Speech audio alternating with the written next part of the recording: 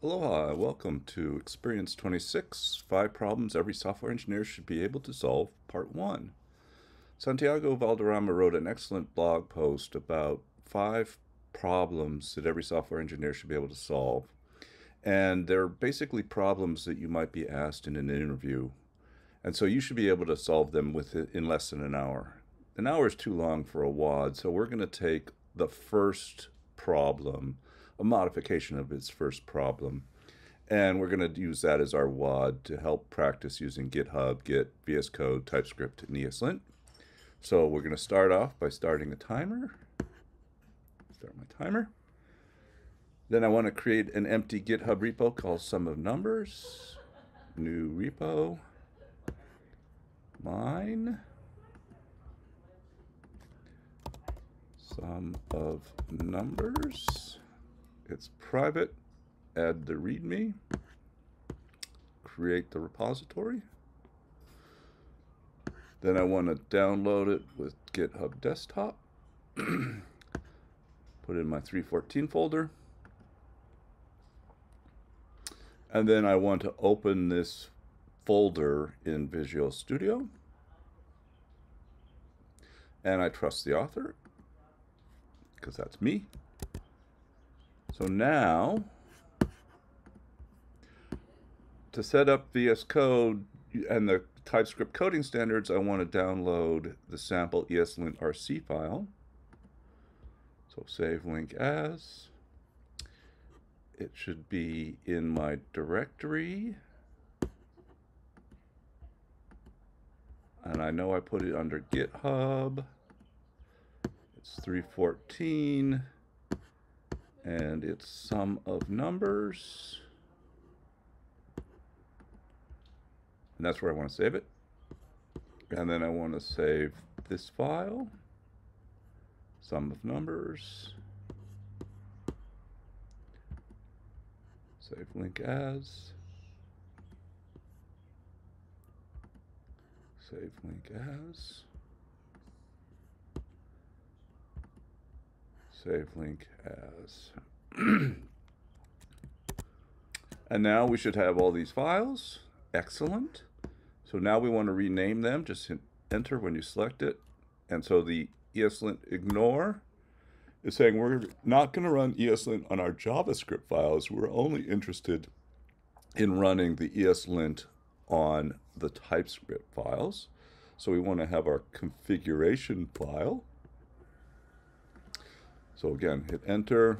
We want to delete the sample. And it should be a .ESLint rc.js. And you can see that we have extends Airbnb, TypeScript, and we use the plugin. We get the project from our tsconfig so it understands about TypeScript. Sample git ignore. Again, we want to ignore the VS Code directory because we don't want to store that on, and we don't want to store any of the node modules in GitHub because those are based on your development environment. And if you're working on a team and someone's got a Windows box versus a Mac versus a Unix box, you don't want to store your node modules directory. So we're not going to do it. Sample package.json, we want it to be package.json. That defines all the npm modules we're going to use, and you can see there's a bunch of dev dependencies. We have 2 scripts that allow us to run ESLint on our code. And then we need our TypeScript config. And again, there's no period there. And the tsconfig basically tells us what are the compiler options, what files we want to include, and what files do we not want to look at. And we don't want to look at the no modules directory. So once we've done that, we want to run npm install. So let's start the terminal and run npm install to install all of the npm packages.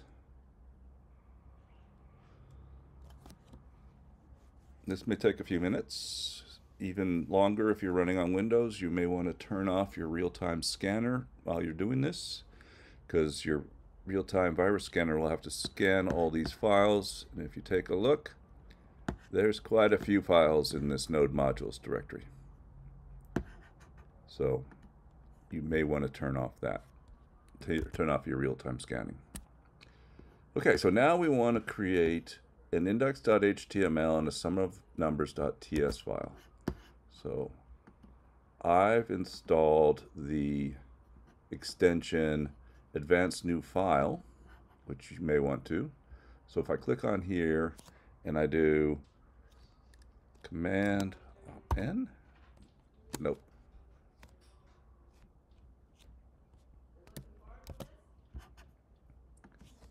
Option N. Well, create file, new file, index.html. I want to add it. Since I installed the HTML boilerplate, I can then type HTML 5 boilerplate, and it gives me a boilerplate for HTML5. And I just need to say, change the title. And I want to add a script tag.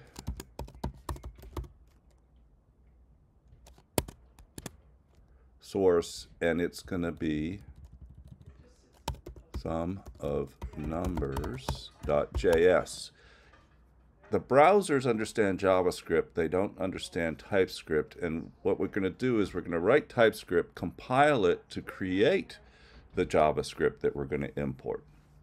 So the next thing we want to do is we want to create a new file called sum of numbers.ts.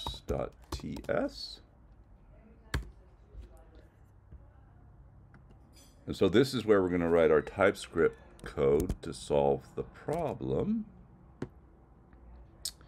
And again, remember, we need to compile our TypeScript to JavaScript when we do the import.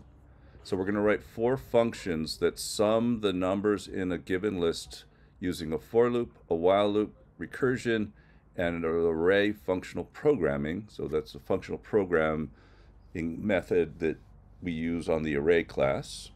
We're going to call them sum for, sum while, sum recursion, sum the functional way. And then we'll console log all 4 of those. So let's write function sum for. It takes a list of number and it returns a number. And my Copilot is giving me this suggestion. If I hit tab, it gets it. And you can see I've got ESLint is running because I don't have a new line at the end of the file, and I've defined sum for, but I've never used it. So I've got 2 ESLint issues. So then that solves the new line, and then I can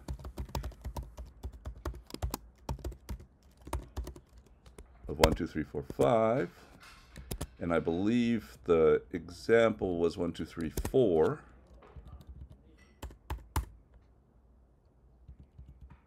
And I need a new line. So this should output 10.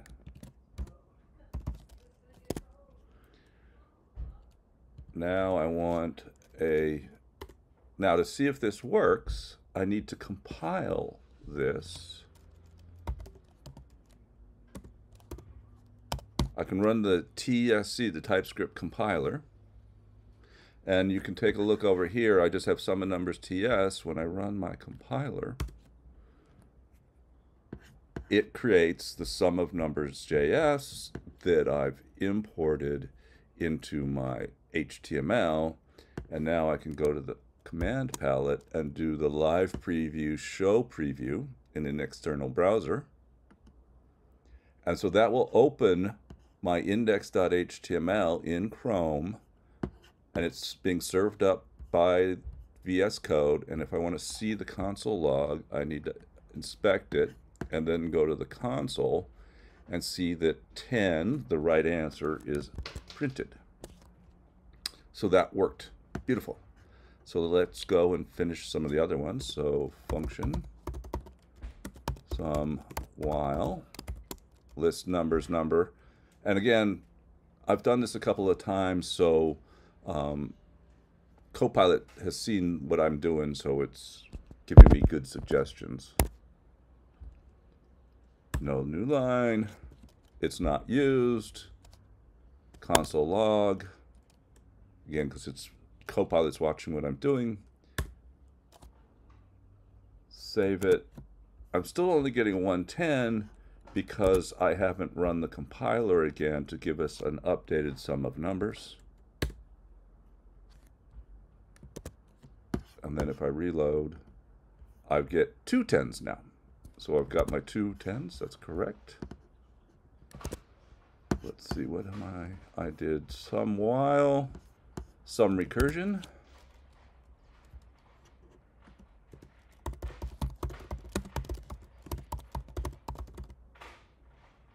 List number, it returns. So if list length is 0, that's my base case, I return 0. Else I return list, the first item in the list, plus the list slice 1, which removes, just gives me the remainder of the list, taking the first number off the list. So that's my recursive step. I broke the problem down, so eventually list will be size or length 0. So we return 0, and now I can console log list some recursion. And then last one, sum the, what is it called? Sum the functional way. List number returns a number. And now I want to use the reduce function on arrays. So I'm going to take their suggestion. List number, what? Oh, if I could type. So I can't spell. So we use the list reduce function, which takes an accumulator. That's the value that's going to get updated each time, and the current value, which will be assigned each value, each number in the list. And so all we do is we return the accumulator plus the current, and we initialize the accumulator with 0. So we'll start with 0, and then if we do 1, it's going to be 0 plus 1 is 1, and then it'll be 1 plus 2, 3 plus 3, and 6 plus 4. I have too many. Save it. Go back to our thing, and then we're going to reload. Oh, I got to compile. Sorry, I need to compile it because my JavaScript is out of date. And then if I reload, I should get 4 10s. 1, 2, 3, 4. And that is correct. Now I want to say, check to see if I have any ESLint. I don't have any red squigglies, just visually saying I don't have any, but just to check, let's run npm run lint. And I've got no errors. I do have a warning because we have not installed the React version, and ESLint understands about React, but it's fine. That's just a warning. We're okay. So I've got no errors. No ESLint, no problems. I got to commit my code to GitHub. So I've got my files done. How long? 1333.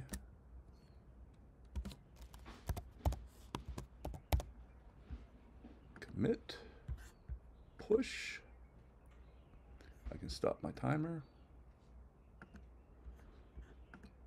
And then I want to make sure that it's on GitHub, so I can go here, refresh, and I've got my files. I do not have the node modules directory because we ignored it because we don't want to store it in GitHub. But I do have all my ESLint ignore, ESLint RC, git ignore, the README we created, my index.html, my sum of numbers TS, my sum of numbers JS, built from compiling my TypeScript, and then my tsconfig.json that is my configuration for TypeScript. So I hope that helps you get an understanding of how we're using GitHub, how we're using TypeScript, how we're using ESLint, how you can run your code on the client, because we are running it in the browser. So this is the client side.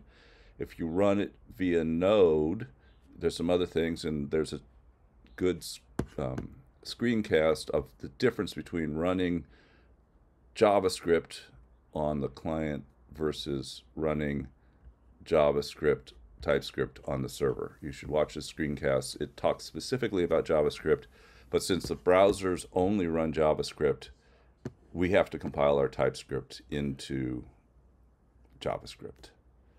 So thank you very much. Have a great day.